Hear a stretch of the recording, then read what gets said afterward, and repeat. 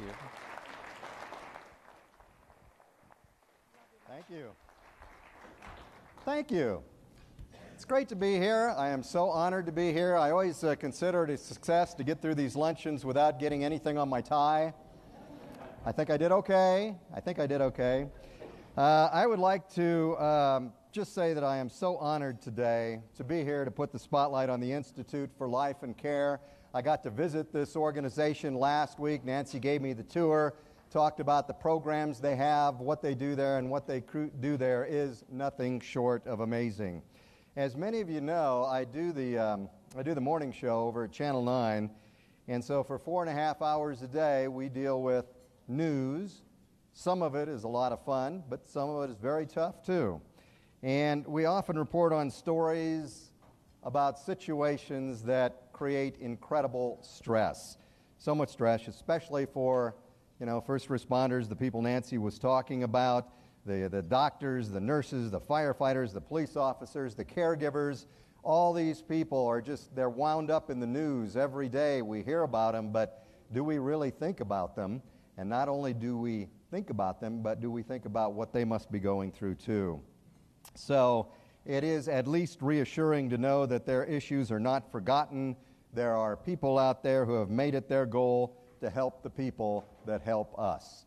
We appreciate it very much. I've known Nancy, as she said, for 25 years, always been amazed by your energy, compassion, expertise, commitment to get things done. When you do something, it always comes from the heart, and that is so obvious, and just appreciate it very much. Nancy.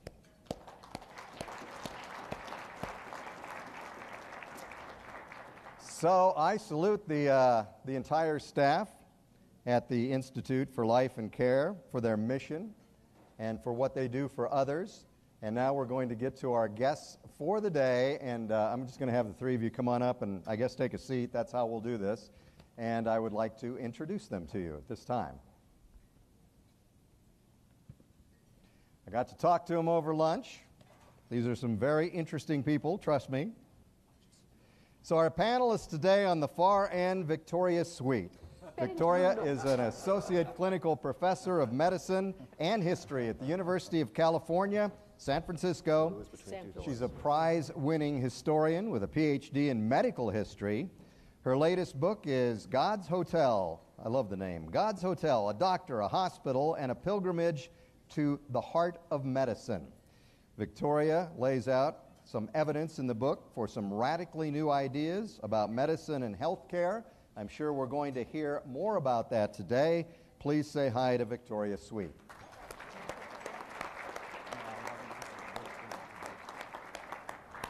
Okay, truly on the left side is Brian Luke Seaward. Brian is a renowned and respected expert and author on stress management. Great for our discussion today. Body, mind, spirit healing, and health promotion. He's been involved with specials on PBS. He has spoken at many college graduations, conferences, medical seminars all over the world. Brian has also written 14 books. Please welcome Brian Luke Seaward.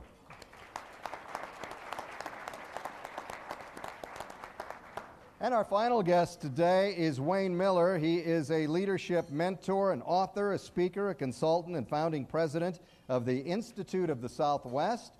He is a graduate of the Harvard Divinity School and has made it his life's work to help people triumph over adversity. Please welcome Wayne Muller.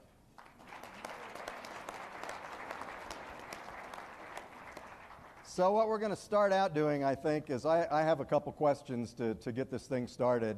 And we're going to direct them to each of you and give you roughly 5 minutes so you can expound a little bit on these first questions. And then we'll get the crowd involved, and they'll be asking you questions maybe about their stress, maybe about something they read, something they saw, something they've been going through. And it's kind of cool because each one of these people are going to talk about stress, but they're going to do it from different backgrounds. And so it's going to be great. I'm really looking forward to it. So the first question, and Victoria, let's start with you. So as a physician's perspective, what impact does persistent stress have on all of us? So do I sit here? You can, yeah, or you can move around if you'd like. Can I stand? Sure. I do better, speaking of stress, moving. you know, they got these little microphones, Yeah, so it works out great. but if I go down there because I'm short, I'll disappear. So I'll try and stand up here. So Nancy actually, this is not completely verbatim because the other day Nancy and I talked on the phone, and she said that she'd picked us a little bit because like doctor, so body, mind, and soul. So I'm body. So, and she pretty much asked me to, and I thought it was really great, to talk about and remind us of what are the effects of stress on the body from a medical point of view. I mean, we all know a fair amount, but I'm going to review it for you. And I reviewed it for myself, which is pretty interesting to go back and look at what we know about stress on the body. So stress was actually something that wasn't really thought of till around the 20th century, mid-20th century. And there was a guy, as you remember, probably named Hans Selye. He came up with the idea of stress.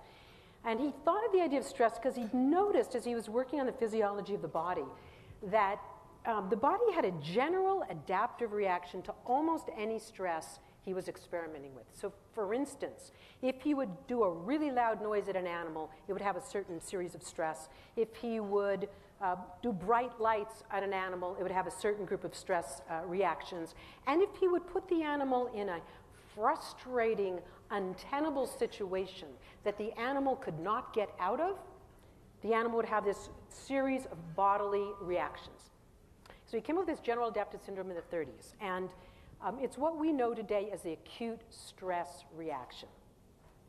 And he researched it, and reviewing things from what I learned in medical school many years ago, we haven't learned much different. He did a good job in the 30s of describing what the acute stress reaction is. So it turns out acute stress is actually not really bad for you. So what happens when you get an acute stress? A life-threatening situation, usually. So what happens is two things in the body. There's two systems. First of all, there's the cortisol system. So your hypothalamus releases something called corticotropin releasing factor, which then goes to your pituitary that tells us to produce the ACTH, right? Which then goes to your adrenals, which are over the renal system, right? Your adrenals that produce adrenaline, epinephrine from a medical point of view, and norepinephrine. And so cortisol comes out of your kidneys, your adrenal glands, and also adrenaline. In addition, in your brain, so there's two separate systems actually. There's this cortisol system, and then there's the adrenaline system. And the cortisol system has one group of effects in acute stress reaction, and the adrenaline system has another. But this stress also affects the brain directly, and the brain cells in the locus coeruleus produce norepinephrine, which is a form of adrenaline as well. So what does that do in an acute stress situation to the body? Well, the cortisol enters into all the cells of your body and turns on and off a series of genes. It also increases your sugar level in your body, your glucose level in your body. It causes fluid to transpire into your system, so your blood pressure increases in that sense. But of course, adrenaline and its sister noradrenaline, norepinephrine in the brain, has a different set. What does it do? It causes your blood vessels to contract, so your blood pressure goes up in an acute stress situation, your pulse goes up, your heart beats stronger, and your coagulation system clots more quickly. You with me so far here? So that's acute stress. And what Selye noticed, and he was accurate, was that stress, once he removed the acute stress from the animals, this is true in general, that acute stress, all that stuff goes away in 20 to 30 minutes. All those chemicals are gone. The acute stress is actually a smart thing that the body does. And then Walter Cannon at Harvard, also in the 30s, kind of put it all together and talked about what was this good for? It was good for fighting, right? Alert, stress, focus, blood pressure, heart, all that stuff. And it was good if you were the kind of animal that needed to run away from the stress. Acute stress, not really bad for you. Chronic stress, which is what we're talking about here, is completely different because when the body does not have a chance to ever relax from that, this thing continues to happen. So the blood pressure does not get high and then go down. It stays high. So people under chronic stress get hypertension. Because the blood pressure's up all the time and the heart's stimulated all the time and the pulse is fast and that never goes away, you get heart attacks and heart failure. Because the coagulation system never has a chance to settle down and the blood's clotting very, very sensitively, clots quickly, you get increased strokes. And because you get increased strokes, you get an increased chance of what we call multi-infarct dementia.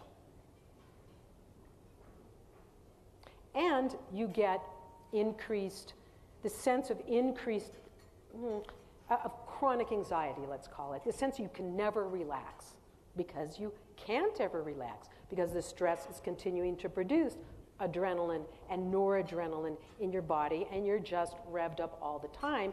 Naturally, being human beings, we also have a mind, and so we think about ways in which we could just finally relax. Alcohol, sex, food, sleep, all the things we call addictions are in some way a very understandable attempt to get out from under this chronic excretion, really, of chemicals that cause all these things to happen.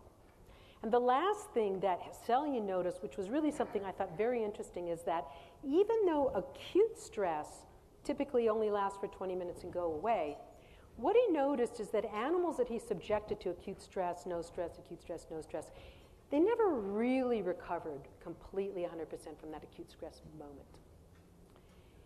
They last a little bit. They aged a little bit. And we now know, the one thing that was different from even when I was in medical school, we know what happens. Every time you're under acute stress, the telomeres, have people heard of telomeres? They're the ends of your chromosomes, and you start out with long telomeres, and they protect the chromosomes from genetic damage, but you only have a certain length that you're kind of born with. And every time you're under an acute stress, the telomere decreases. So that the last thing that chronic stress does is basically cause faster aging. So those are the, from a body point of view, those are what happens with chronic stress. You get increased strokes, heart disease, dementia, anxiety, depression, chronic fatigue, because your body also just wears out and your adrenal gland actually get chronic adrenal fatigue, as well as increased aging. So I'm going to stop there. I think that's about 5 minutes, and I will pass it on to the brain part of the. Okay. When you put it that way, it sounds even worse than I thought, right? Oh my goodness. So Luke, from a psychological standpoint, I guess, talk a little bit about what you think stress can do to us. Do you know, to talk about this in 5 minutes, I'm going to get stressed. I do believe that, but I'll stop you. It's okay. I'm a college professor, and I teach stress management for both undergraduate and graduate students, and I can't get it all in 16 weeks. So here goes. At warp speed. First of all, let's give a couple different definitions of stress. Stress is such a colossal topic that it is really hard to pinpoint. And the reason why is because every discipline in academia seems to say it's their own. From the field of sociology, psychology, theology, physiology, everyone says this is what stress is. So just to kind of give you a categorical perspective, because as a health psychologist, I look at the integration, balance, and harmony of mind, body, spirit, emotions. I look at the big picture. So a couple different definitions. Hans Selye said that stress is wear and tear in the body. And all you have to do is think about a tension headache and think, yep, that makes sense. Richard Lazarus, very famous psychologist, said that stress is the inability to cope with problems. That makes sense.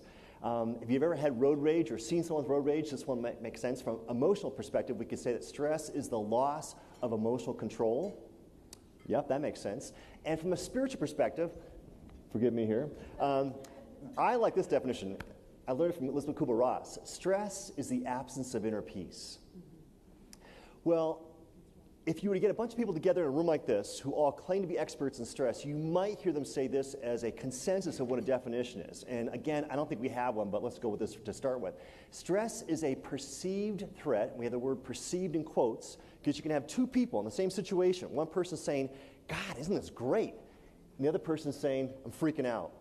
So we say stress is a perceived threat. And then we say in parentheses, real or imagined, because we can all make mountains out of molehills. I love the quote from Mark Twain who says, I'm an old man now, and I've known a great many problems in my life, most of which never happened. So stress is a perceived threat, real or imagined, to our mind, body, spirit, or emotions. The fight or flight response, as so eloquently described here, actually goes back to our days of cave people when we were trying to outlive saber-tooth tigers, the things who saw us as human hamburgers. Today, our stressors are not so much physical as they are more mental, emotional, or spiritual. And I like to quote Terry Gross. I listen to NPR quite a bit, and I listened to her show Fresh Air, and she said very poetically about 4 or 5 months ago to one of her guests, she said, "We live in a culture of distractions." And that is so very true now, because although we probably have always had that, the rate at which things are coming at us to feel overwhelmed, the sensory bombardment, and the number coming at us is such a magnitude we've never seen before. Now, in the Eastern culture, they call people who are distracted, they have a case of monkey mind. Your mind is racing all over the place. Ricochet thoughts here and there. We don't have monkeys in North America, so I call it squirrel mind. But you get the idea. And in terms of the biggest problems I see today, and how much time do we have? I see a huge problem with technology. Technology is great. It is something that's supposed to serve us, but I've seen over the course of the past couple of years, people have given their power away to digital screens. We now actually have a new classification of psychological problems called screen addictions, where people basically cannot live without their technology, to the point that they begin to get anxious if they misplace it, if the battery dies, or God forbid, 2 of them go off at once, they don't know which to answer first. So I call this, and I'm not alone in calling this, is digital toxicity. And this is just one more layer of stress we have now in terms of our culture of being bombarded. And wherever you have stress that goes longer than this acute thing, which is acute stress is about 20 minutes. You can't go much longer than that, you'll implode. But you know when you've had acute stress because your heart's about to pound out of your chest. And if you ever had a traffic ticket, you know what I'm talking about. But the issue I see right now is I just lost my train of thought here. Yeah, exactly. Is my 5 minutes up? No, I got 3 more. Digital toxicity is truly a problem, and ultimately, and this is I got quoted on PBS because Deepak Chopra is a colleague of mine, and he liked this expression I had, and he called me up one day and said, I'm going to go on PBS tonight, can I use this? And I said, yeah, sure, go ahead. The body becomes the battlefield for the war games of the mind. Wherever you've got prolonged stress, you've got an ego control drama. And you don't often hear people talking about the ego when they talk about stress, but believe me, it is there. It is the shadow we heard about earlier. And where stress goes beyond the acute stage into chronic, we have some level of a control drama where the person has given their power away. And so in terms of this, ultimately the body is a casualty of this because, again, I'll say the body becomes the battlefield for the war games of the mind. We'll save the rest for later. My time is up. Thank you. You know how I know that? I have this digital device that I'm keeping track of you guys. Gosh, I'd like to take his class, don't you think? I mean, it's good stuff. Wayne, so from a spiritual, from a religious, you're a counselor. From that perspective, talk about stress and what it does to us. Well, I think I'm going to follow Victoria's lead and stand up and move around a little because it is definitely easier to relax moving a little bit. All right, so let's just do a little experiment to give us a visceral, collective baseline, if you will, about stress. So see if you can follow along. I'd like you to visualize now an image of the Front Range. Then I'd like you to imagine an image of the Empire State Building. And then I'd like you to imagine the Golden Gate Bridge. And then a Volkswagen. And then an elephant. And then an elephant driving a Volkswagen across the Golden Gate Bridge. Is everybody okay? Keeping up? We're doing all right? You know? All right, let's try part 2 of the experiment. So now I want you to be really excited. And now I'd like you to be really frustrated. Now I'd like you to be furiously angry. Now I'd like you to be ecstatically happy. Now I would like you to be in heart-shredding grief. Anybody need a little extra time? So what's going on? I mean, you guys were keeping up really well, and then you sort of went right in the crapper there. I mean, well, one of the things that's going on is, of course, the mind can process information and imagery at an extraordinary rate of speed. And many of our technologies in our lives we have constructed with and married our lives to the speed of the technologies which mirror the speed of our mind's capacity. In the olden days, when you used to have to call up the internet, and have the internet answer and make the and then the web page would sort of and then it was the wrong one. You have to call back the internet and explain that wasn't. Well, now we have broadband, 8 gigabytes, every millisecond, and in 2 seconds you can get a web page, and people are still pissed. 2 seconds? Who's got 2 seconds? Come on, where are the IT people? I can't wait 2 seconds. Because the mind can go so quickly. But the problem is the heart, and what the heart knows and how the heart knows what it knows takes time.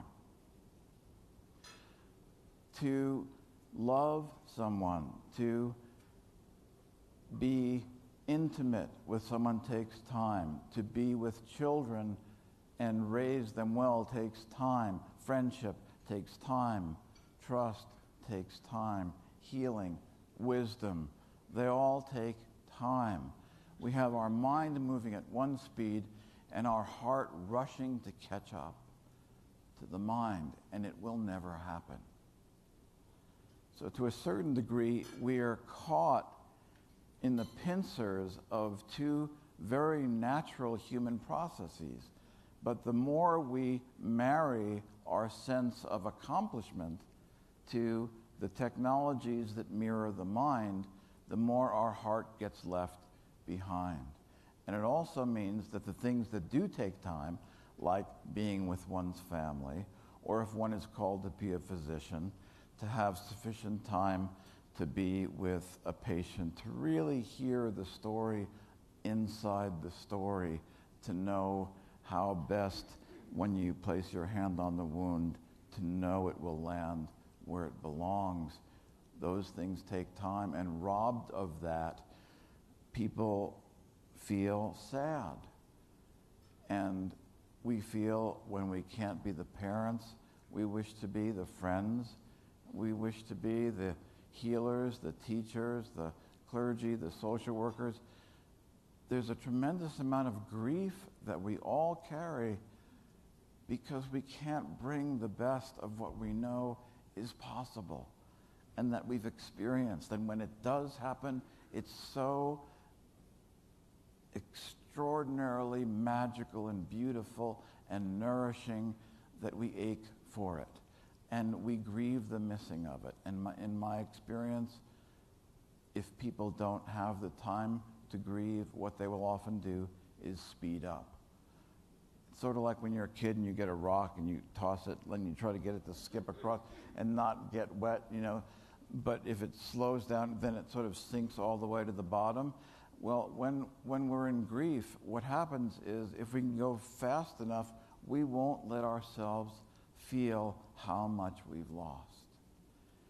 So to a certain degree, part of the impact of the speed, the technology, the mind, is ultimately, in a way, pulling the camera back as if America were the saddest country in the world. Because we've lost so much as a country, as a people, as a culture, and it comes out in speed and loss of things that are precious, and that is a recipe for what we call stress. Well said.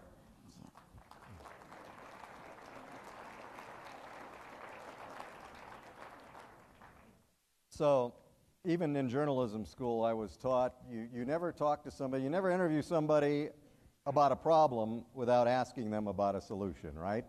And so that obviously is the next question. And we'll just go back to Victoria. If you could talk about individual stress on people's lives that you have all described, and what are some of the things we can do about it? Okay. So I should say that Nancy and I also talked about this, and we talked for a while, and she said, just be yourself. So I said, are you sure? And she said, yeah. So I'm going to tell you what I do to deal with stress. They're my own little tricks. So the first thing I do with stress is to start trying to realize that I'm stressed. Because for years, for instance, every time I'd walk into the hospital, I didn't realize till after I stopped walking to the hospital how stressed it made me. Just to go, wow, I'm stressed. How do I know I'm stressed? Because I'm angry, I'm frustrated, my heart's pounding, my head aches. To realize that I'm stressed, and then to recognize what's stressing me. And my first technique is then, when I recognize that, is to avoid those occasions. To avoiding stress is the best way. So for instance, I'll give you an example. Out-of-town speaking engagements stress me out. They do, but I love them too because they're really fun, right? So last year when I realized, wow, these really stress me out, I decided I would take one a month. And no more than one a month. And I won't take 3 a month, period. So knowing that you're stressed, and then trying to just avoid it, it's the best thing. The next thing, sort of related, it's minimizing stress. And I came up with this because it's amazing how much stress we put on ourselves we don't need. I think America may be a very unhappy country, but it's also a perfectionist country, I think. Most people I know are perfectionists. We've got to do the thank you notes and have the drawers and the perfect grass and remember. And when we don't do all those things, we feel bad. So I came up with this concept of the 80% solution, that I would always and only do 80%. I would never wait until I'd done the 100% before I relaxed or did what I want to do. I'd just be happy with 80% of the dishes, 80% of the emails. No, it's not that easy, actually. You really have to accept that you're going to leave a whole bunch of stuff undone. I forgot to pick up the cleaners. Oh, well, I forgot this and that to bring here. I mean, I know no matter how often I travel, I'm going to forget 20% of the stuff. I just am, right? I just try not to forget the important stuff. So that 80%. And then I came up with a third concept to ask myself, and I freely give this to you. When I had to do something that I knew was going to stress and I could feel in myself I really didn't want to do it, I asked myself, do I want to do it? Do I have to do it? And if I didn't want to do it, I didn't have to do it, I don't do it. And I call this, I don't want to. I don't have to. And I ain't gonna. And I give it to you. It's a mantra. So what do I do? So what do I do when I'm in a situation where, I'm just in it. I'm being a dog, the emails, everything's horrible, and I can feel that I'm really getting stressed. So I have a couple of tricks. So I believe in taking mini vacations during the day. And I told Nancy I actually think of this as smoking. Mini vacations used to be built in our day. Every hour, people took 2, 3, 4 minutes, they went outside, and it was not only it was expected, everybody did it, and you hung out with people and you smoked. And it's one of the things that if I were the tobacco companies, I would go back and look at my data, because I have a feeling there's things that smoking did for us that were good. I'm sorry. I'm sure I'm offending a whole bunch of people. And I'm not telling you to smoke. I really am not. Because lung cancer is terrible and COPD is horrible. But taking a mini vacation, what I call metaphorical smoking. Do I have like 10? How many? You got a minute and a half. Okay.